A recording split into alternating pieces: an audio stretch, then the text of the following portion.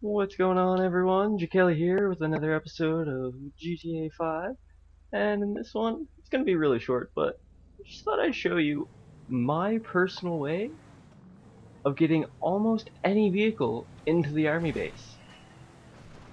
Now, this is the way you want to start off going. It's not really the usual one where you jump the fence going off the highway.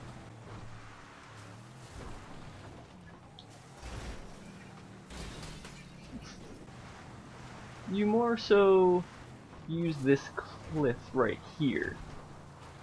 And it's going to seem very easy, and you can understand why almost any vehicle can do this.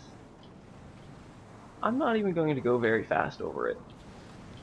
Like, I wasn't even holding the gas the entire time. Oh shit, there's a tank behind me. Go, go, go! And this is how I steal from the military base. Alright guys, just to prove that it wasn't just my custom vehicle that could do it, I stole from the military, used their own vehicle to do it. Well guys, that was my way of getting into the army base.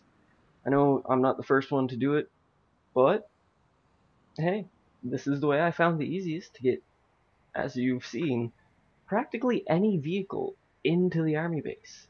Whether it's a fast personal vehicle, or it's a slow military personnel truck. If you enjoyed, why not hit the like button? If you loved it, why not subscribe and you'll see more GTA from me in the future. I'll see you then.